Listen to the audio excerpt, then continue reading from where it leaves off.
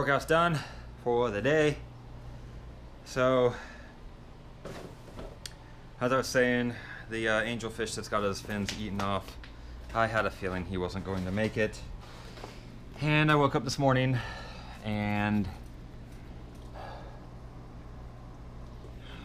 man down, girl down. I'm not sure if that was a female or male, but my last original tank member from, if any of you have seen my video where I set this tank up, I hand built this canopy up on top here, and I have a video on my YouTube channel. I think it's in like other videos or something. It's in one of the playlists, and it's just kind of like fast forward of me kind of building this and explaining a little bit how I built this. It's a bowed canopy. It's a 46 gallon bow front tank, and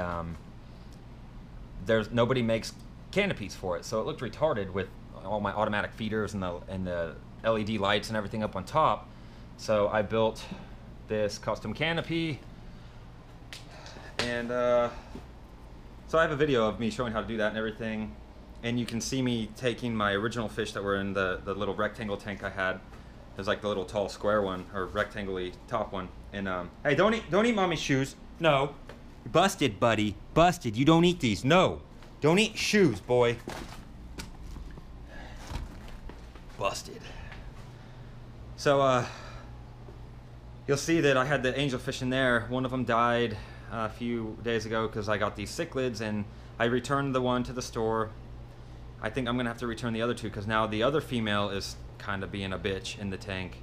Not as bad as the other one was, but I don't think they're very good. They're electric yellow cichlids. They're supposed to be the most tame of the cichlid family, and these ones are just, well, the male's all right. He's just kind of hiding in the corner all the time. Look at this. See, now this one's digging up holes. He's just chilling, hiding all the time. Now this one's being a bitch. So I don't know. I might return them. I'm just gonna get all community fish. I want to get some ghost knife fish. Again, they're really cool. Anyway, my workout's done. Today we did chest and triceps. We did some incline dumbbell presses, and I tried to go with 40-pound dumbbells. I'm trying to lift heavier. I went for 40s and failed, so I did 35s, and I was able to complete 8 reps for 4 sets. On the last set, I failed it. I got 7, and then I failed halfway up to 8. I couldn't quite get there. So, pretty good. My weights are increasing for all my exercises. So we did that. Then we moved to, let me think. What did we do next? We did, so we started out with, what did we start out with? I started out with, incline dumbbell press. Then we went to dumbbell flies again. That was for 3 sets, and I did 20 pounds. Then I went to 22.5. Then I went up to 25s. I completed the 3 sets of 8 reps. Then we did low cable crossovers. I used the bands for that because I don't have a cable machine, so I used the bands, and that worked pretty well. And then we had dips. I just got this dip thing. Well, I've had it for a little bit, but I just put it together. Got it out of the box, put it together, and I've got some other things kind of in the way here that I need to. This is my preacher curl preacher curl rest dealie. Put that back here. So I've got this bench in the way. Get mean tank. This guy now, which is great. It's a really nice machine. Pretty simple, but it's great for doing dips. And so you can work your upper chest and your triceps with dips, and your shoulders. It kind of works all of that, but it's great for triceps. And then we went to decline tricep extensions, skull crushers, lying tricep extensions. There's many ways, things you can call it. And but we did it with dumbbells this time. We didn't do the easy bar curl. We did dumbbells, and that was basically 4 sets until failure. And then we went to the tricep rope push down, and I did that 100 reps of that with sets in between, or breaks in between as needed, as many sets as possible, or as many sets as needed to get to 100 reps. And that's how I finished my workout, and it was a good one. So now I got to get this dead fish out of my tank. And then Jinx is coming over. We're going to be doing some guitar stuff today. Firing up the Marshall JVM. Got some sick guitar tones yesterday. I was working on some stuff. We're just jamming some music, just working on some things. And yeah, so I'm firing this bad boy up. I know a lot of you guys ask me what my settings are and stuff, but to be honest, it's a lot more than just what your amp settings are on your amp. Like if you have a little 15 watt Fender practice amp and you have the same settings that I have on my Marshall head here, it's not going to sound the same. There's a lot of things that go into it, like having a tube head. This is a tube amplifier. It's a big difference from a solid state amplifier. Give your guitar tone warmth and gain and make it sound awesome. Having a great head is one thing. Then it's all about the guitar. You've got to have a good guitar. You've got to have good pickups. If you have a shitty guitar with crappy pickups, it's not going to sound good. You could literally have every piece of gear that's awesome, and then you have a crappy guitar, it's going to sound like crap. So have a nice guitar, have nice pickups in it. I love EMG. I'm also jamming these Fishman pickups that are really awesome. I've always been an EMG guy though. I use in my Schecter here, I have EMG 81s in both the bridge and neck. I customly put those in like that. I like the 81 in the neck as well. Typically you go 81, 85, and I have that set up in a lot of my stage guitars, but I don't know what it is about the 81. I like that in the neck too. It makes it so it's not too bluesy and kind of sounding, you know. The neck pickups definitely gives you a bluesy, liquidy sound, and I love the neck pickup for sweeping and fast solos and shredding like that. It gives you a nice smooth sound instead of the harsh tone of the bridge pickup that you use on, you know, all the rhythms and riffs and all that kind of stuff. A lot of solos, I mean, I'll use the bridge too on solos, but I like to use the neck pickup on super fast stuff and sweeps and all that. That's how you get that fluid, nice sound. And so that's a big thing. This is a big one that I think a lot of people overlook is fresh strings. You've got to have fresh strings on your guitar. If you have a month-old set of strings that are starting to rust and corrode and you're wondering why you're getting bad tone, that's exactly why. Change your strings, get a new set. It's important. You'll notice right away how much brighter and clear your tone will be. So new strings are key. If you're ever recording, you people out there in bands, whether you're a big band or a little band, if you're recording anything, put new strings on your guitar. It'll make a huge difference. It will make your tone that much better. Another thing is cables. Have nice cables. I use Planet Waves, nice cables like this. Let's see, I've got these guys. These are cool Planet Waves cables. They've got like a little stop switch here. Then I've just got the standard ones here too. I'm running this one in the Marshall, just a standard Planet Waves instrument cable. I use the same thing for speaker cables, Planet Waves speaker cables. Okay, now let's talk about guitar cabinet. Speaker choice, holy crap. So many people overlook guitar cabinets and just think, oh, any old speaker will do. Hell no. If you're a metal player and you want a great metal tone, I'm going to tell you, I have been a fan and I'll always stick by and always choose the Celestion Vintage 30 speaker over any guitar cabinet speaker on the market. There's a lot of them. I'm a huge V30s guy, so all my guitar cabs have Vintage 30 speakers in it. I've got this Marshall cabinet. It's the 1960 Vintage. So super nice cab. It sounds fucking incredible. It's got Vintage 30 speakers in it.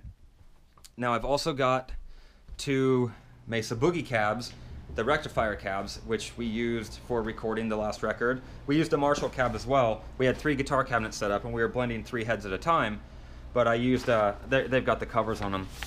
But they're just the standard straight Mesa Boogie rectifier cabs with Vintage 30 speakers in them, and it just sounds beefy and monstrous.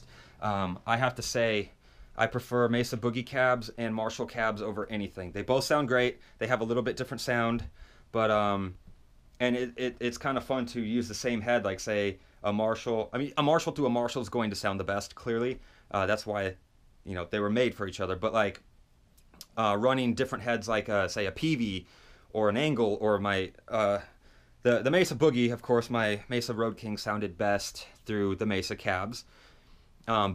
Here's an example. We ran a Bogner Uberschall through a Mesa cab and it sounded great, and then we ran it through a Marshall vintage cab and we liked it better, so we ran that route. So that's an example of like a different head.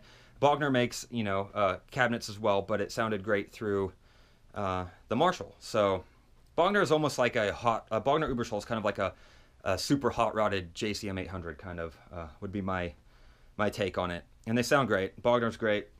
I'm really stoked on this JVM though. I've got some incredible guitar tone coming out of this thing. It just sounds, the thing I love about Marshall guitar heads are they give you this clarity in your like note definition in your strings where it's almost like you can hear the metal grind of the string vibrating. I don't know what it is. It's like a lot of guitar amps will give you some great distortion and whatnot, but it's kind of like fuzzy sounding and it's just kind of like wishy-washy. Great tone, but these Marshall amps, I've got this tone right now going through it that it just sounds like you can hear. It's like you can, when you hear it, you can see the string vibrating. Like it's that heavy sounding, and it's just that clear, and that the note definition's insane. It's got a really awesome sound about it. I love this JVM. Right now, I think it's probably my favorite amp that I have. I love it. It just sounds so rad. I'm loving it so much. And let's see. So yeah. So your speaker choice, vintage 30s. You got to have a great cabinet. And I know not everyone can afford all this kind of stuff, and so there's ways to make you know, not so great gear sound better than what it could be. And there's things like this. So if you do have like great gear like this and you have all this stuff, then you're on to the next big challenge. You want to have a good microphone, a great preamp, and the right mic placement. You want to have your guitar cabinet in a nice room. You don't want to put it in a little closet. You're going to get boxy tone. It's going to, you know, you want to have it in a big open room. That's the main thing. You can get away with stuff like ISO cabs. I've got this ISO cab over here. That's a pressure relieved ISO cab. And it's all right. It's got a vintage 30 in that too. But the most simple thing to do is get a Shure SM57. It's a $100 microphone, and you'll want to, if you're a metal guitar player, I mean, it's all preference. It's up to you. I like to put the microphone right up against the grill, and then I'm going to move it slightly off the cone, so it's just off the cone just a little bit. And the best thing you can do is you want to obviously, it helps if you have two people. So one person will go to the microphone, the other person's in the control room or whatever, wherever your speakers are, and have someone playing the guitar, and then you have someone moving the microphone around, because every speaker's got a sweet spot. So you're going to move it around until you find that sweet spot and go back. This is what we did for each microphone placed on the cabs when we recorded our record. We had Bob in the live room, and me and Eric were in the control room, and I would play guitar and we'd listen, and he would take, we had 3 mics on each cab. We had 3 cabs, 3 mics on each cab, and there were different microphones, obviously. We had 3 different types of microphones on each cab. So each microphone, we'd move it around until, yep, that's the spot, right? Nope, go back, right there. Okay, next microphone. Same thing for each microphone through each cab until we got the sound. Then we blended them all, and it sounds massive. Now, okay, so say you've got, what are these dogs doing? Hang on. Guys, what are you doing? Stop it. Stop. Stop barking. Stop it. Chill. Chill out. Okay, so next, great preamp. Great preamps like Neves, APIs, Universal Audio. Oh my God. All right, dogs are barking like a motherfucker. So, great preamps, that's a big thing. Preamps are expensive, nice ones. So, typically what I'm using is just my preamps and for my interface, I'm running a Universal Audio Apollo Quad. It's this guy right here. This guy. It's a rad interface. I love it. It's all Thunderbolt, so it's super fast, literally near zero latency. You can't even detect the latency. It's that awesome. And that it sounds great. You know, it sounds awesome. Apogee makes great preamps as well. You can get like the little quartets. I think that's Apogee. Universal Audio makes a smaller version of the Apollo now. They've got like the little, it's a dual input one. I think it goes for like $800 or something. But anything like that, a great interface is key that has great preamps in it. Even honestly, something like this, a little Focusrite Scarlett 2. This is what I use when I take that with me on the road because it's tiny and I can just stick it in my backpack and set it up in the dressing room. So I'll use that when I'm just tracking ideas and whatnot, like on the road. And honestly, it doesn't sound terrible. You can get pretty good tone with that. But if you're looking for a pro recording, don't use that. You want to use something a little bit nicer than that. Okay, so say you don't have all of that kind of stuff. Well, if you're going to record guitars, you obviously need an interface. So say you only have the Focusrite. Something that's going to help you get great guitar tone without, okay, you don't have the microphones, you don't have a great cab with V30s in it, and say you don't even have the nicest tube head. Say you've got like a Marshall G100R. I've actually got one back here in this closet. It's a $100 head. I paid for it on Craigslist. I thought it would be fun to get one just because it's, you know, I like to test out amps and get tones out of smaller amps. So I'm not all about just running the great expensive tube heads. I do have some cheaper ones that I like to mess around with and see how great I can get them to sound. So maybe I'll try to make some videos using that, getting guitar tones, showing you guys. So maybe I will make a video showing how to get some great guitar tone with a cheaper amp and with certain gear like let's see, for example, you can use you can run heads into, you have to have a load box. If you're going to run a head not into a speaker cab, you need to have a load box. So there's a couple ways you can do this. You can either get a load box, like I have this thing called a Two Notes Torpedo Live. I have a video kind of demoing in that on my channel. This guy, it's basically a load box for amps, so it can take the load that normally the speaker cab would take, so you don't blow your amp up, because you don't want to have your head running if it's not plugged into a speaker cab, or you'll blow it up and ruin it, and you don't want to do that. So this basically, the load box takes the load, and so you don't have to have it plugged into a speaker cab, and then it simulates guitar cabinets, microphones, microphone placements, all kinds of stuff. It's pretty awesome. It sounds rad. Check out my video. I did a demo of that with a 6505.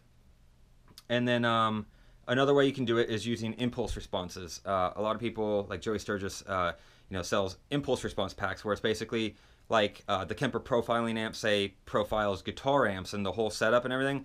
Well, impulse responses are basically simulated, guitar cabs and frequencies that get captured and copy that guitar cabinet and what that guitar cabinet sounds like.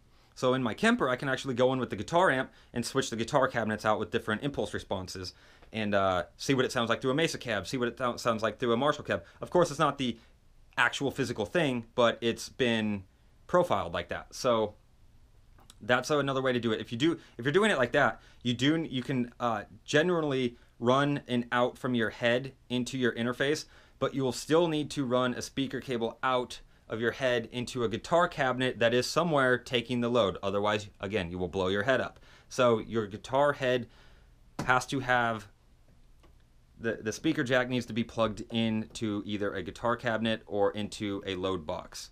So those are a couple things about guitar tone and kind of what you need to get pro guitar sounds. So I'll try to make some videos here coming up when I get a sec of just kind of making some. I think the next video I'll do is a like studio gear demos. I'll do a demo because I know not everyone out there has the same gear that I have. I'm not saying I have the best stuff, but I've got some pretty decent stuff here, and I'll get the cheaper Marshall head out and hook that bad boy up, and let's say we'll try it in the Torpedo Live. We'll go a route of, say we're not going to mic it up. Again, for someone who isn't really great with micing up guitar cabinets and you struggle with getting sound that way, there's definitely technology and things available nowadays that you can get great sounds with. And if you don't have any of this stuff, you can always rely on plugins. Now, I don't like to use plugins, amp sims like Pod Farm or Guitar Rig or any of that stuff. It doesn't sound bad. You can get some pretty sick guitar tones with it. But it just, I don't know, it doesn't have that tube sound. It's not the same thing as the real thing. And I think amp sim plugins are the farthest thing nowadays from getting awesome guitar tone.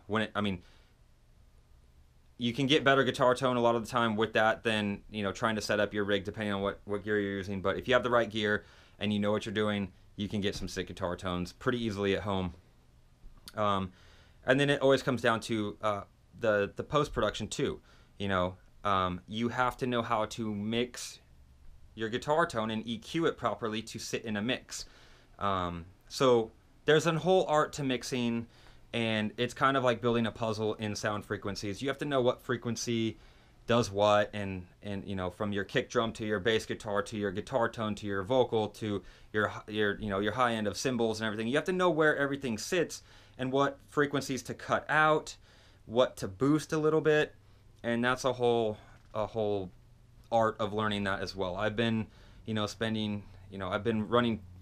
working with Pro Tools, and when I first started using Pro Tools, my mixing was changing volume faders and going, okay, I'm going to put this here, and basically making levels. And then I started to learn, okay, I need to adjust frequencies so things sit better together. And then there's a whole compression and gluing everything together, gluing the mix together. And there's a lot that goes into mixing, where you can take a pretty raw sounding recording and turn it into a very polished monster sounding track. So there's a lot that goes into recording, and it takes years and years of just trial and error. The biggest thing, you're not going to learn how to do it overnight. You have to press buttons. You have to turn knobs and see what things do. Turn it all the way up, turn it all the way down, and then start to see what it does. And that's how I learned how to do everything I know how to do. I wasn't afraid to press a button and see what it did, or turn a knob and see what it sounds like when I turn it. That's the only way you'll learn, and that's the only way. You got to be hands-on with the stuff, and you gotta physically do it to see what it does and hear it and go, okay, so that's what that does. Compression, I will tell you, is probably the trickiest thing to learn, because at first you don't really. It's hard for your ear to understand what compression is doing, and knowing when to compress things and when not to, and how to compress an overall mix, and that's a whole art form in itself. So I'm still getting better at it every day. So it's just, and there's new products and new things and new ways to do things coming out constantly. There's a billion different ways to do everything, so there's always something to learn in this industry and with the stuff, and it's fun. I'm a total gear nerd, and I love this stuff, so I'll sit in here for hours just pressing buttons, turning knobs, just getting sounds. I'll sit in here just getting the best guitar tone I possibly can, and I'm not even recording anything. I'm just getting guitar tone because it sounds awesome. So anyway, that's my 2 cents on guitar tone and whatnot. So I'm gonna go ahead and stop yapping for now and go ahead and get out of here and get on with my day. So I'll see you guys in the next video. Later. Hey guys, thanks for watching my video today. If you'd like to check out yesterday's vlog, go ahead and click right here on me and Ernie, and it'll take you to the yesterday's. If you want to see a whole playlist and you're missing some vlogs, or you've never even seen my vlogs, click on this playlist right here. It'll take you to a whole list of all my videos. Right below that, you can check out my guitar lessons, and below that, I have my Get Mean Fitness channel. Go click on that. It's going to take you over to Get Mean Fitness. It's my fitness channel, obviously, and there's a bunch of cool stuff on there, so go check that out. Be sure to give me a thumbs up and to like my videos. It helps me make more. And be sure to always click that subscribe button if you haven't yet, and you can be updated when I get new videos up, which is most likely daily. If not, it'll be at least weekly for sure. What do you got to say, Mr. Bubs? Mwah.